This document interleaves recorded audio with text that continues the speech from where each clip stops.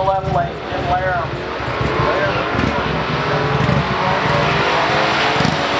1969 Plymouth Road Runner. And this isn't some run-of-the-mill Road Runner with a 383, because this specific car is an A12. That means a 446 barrel, and don't you dare call it a six-pack, because that term was reserved for the Dodges. This one's a Plymouth, so let's be professional.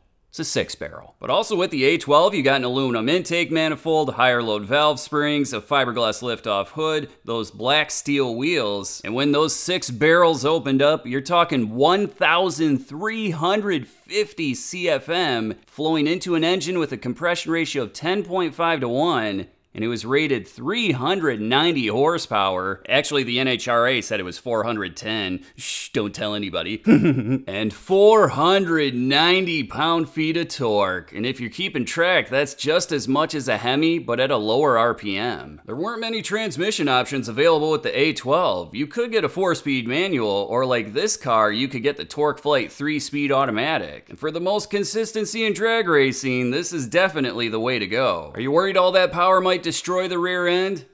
Don't be. From the factory, this thing came with a Dana 60 rear, and there was only one gear set available. 410. Roadrunners are stripped down cars, so they're fairly light, and the A12 is no different. This one with driver is 3,784 pounds. The Road Runner A12 was meant to be affordable, and Plymouth was very successful in doing that. The base car was $3,083. That A12 package was another $462, and then the TorqueFlite was $39. That gives you a grand total of only $3,584, and adjusting for inflation, that's $27,143 today. Being a mid-year release, the A12 is fairly rare, and there were only 1,412 built in total. But if you break that down into those hardtop cars with an automatic transmission, that's only 375. Here's where the story of the A12 gets a little bit interesting. Speed and Supercar Magazine tested one of these cars in June of 1969. It had a 4-speed manual transmission, and they put Ronnie Sox behind the wheel. After some fine-tuning and removing the air cleaner, he was able to run 12.91 seconds at 111 miles per hour. When they asked him how he did it, he replied, "How did I do it? Easy. I never used the clutch." Let's check out that opponent. 1969 Chevrolet Chevelle COPO. And as a refresher course, COPO stood for Central Office Production Order, and this was the system used to order fleet vehicles or police vehicles or whatever you wanted, as long as you knew what boxes to check. In this case, a car with a 12-bolt rear, a beefy transmission, and an absolutely monstrous engine that was otherwise unavailable in a Chevelle. Specifically a V8 with 427 cubic inches, and even though we all love a few extra inches, this one is even more special than that. We're talking an L72, that means solid lifter cam, aluminum intake manifold, Holley 780, 4-bolt mains, and a compression ratio from the factory of 11:1. Chevrolet said these cars were making 425 horsepower. I'm guessing it's a little bit more than that. And 460 pound-feet of torque. A 4-speed manual was available, but just like the Road Runner, this one's got a 3-speed automatic. Being a GM, oh yeah, it's a turbo 400. Out back, 410 gears would have been standard in the COPO, but this one has a very slight upgrade. 433 rear gears. Weight of this Chevelle with driver is actually somewhat similar to the Road Runner, 3,814 pounds. If you're any good at math, you already know that's a 30-pound advantage for the A12. If you knew how to get one, the COPO Chevelle was a really good deal in 1969. The base V8 started out at $2,690. The automatic transmission was $221. That G80 Posi in the rear was $42. And then the COPO package was only $547. That gives you a grand total of $3,500 even, which is cheaper than the A12, and adjusting for inflation, it's only $26,507 today. With a screaming deal like that, you would think that Chevrolet would have sold tens of thousands of COPO Chevelles in 1969, but that just wasn't the case. There were only 323 produced in total, and only 96 had the automatic transmission. Superstock and Drag Illustrated tested a Yenko COPO Chevelle in 1969. It had a 4-speed manual transmission, and it ran 0 to 60 in only 5.4 seconds, and the quarter mile in 13.36 seconds at 108 miles per hour. Let's see what these cars can do on the strip today.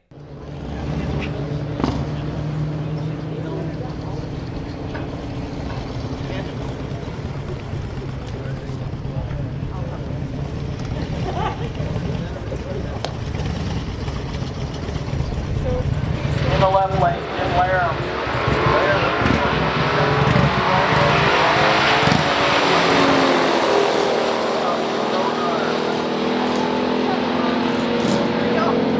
And the Road Runner goes through 1236 with Mike Marple.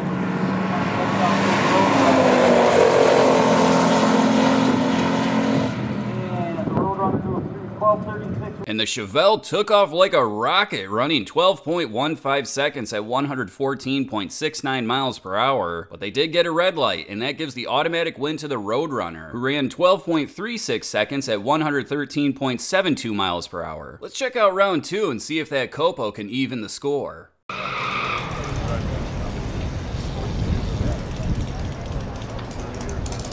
All right, another A12 car, 69 Road Runner, 446 barrel. Mike Marple out of South Line, Michigan. Up against Jim Laram, Papa, Michigan, 69 Chevelle COPO 427 Turbo 400. 433 gear set in the Chevelle. Both cars staged, lights come down, and the big red eye.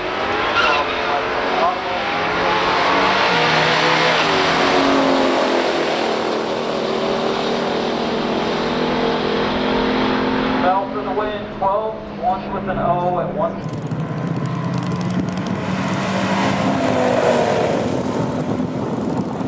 Bell for the win, 12. And in the second round, it's the Road Runner that gets a red light, giving the automatic win to the Chevelle. You can tell that both of these owners know these cars are very evenly matched. They're trying to push those lights as much as possible. The Chevelle ran 12.20 seconds at 114.53 miles per hour. And in the other lane, the Road Runner ran 13.07 seconds at 112.03 miles per hour. With this best of 3 tied 1-all, let's check out that final round.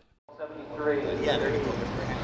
Up next looks to be Jim Laram, Papa, Michigan, 1969 COPO Chevelle 427. 1969 446 barrel Road Runner.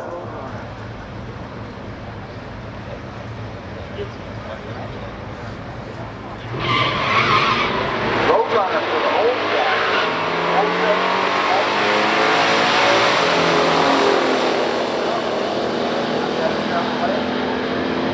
At the stripe, the wind does go to the Mopar 1260 at 1.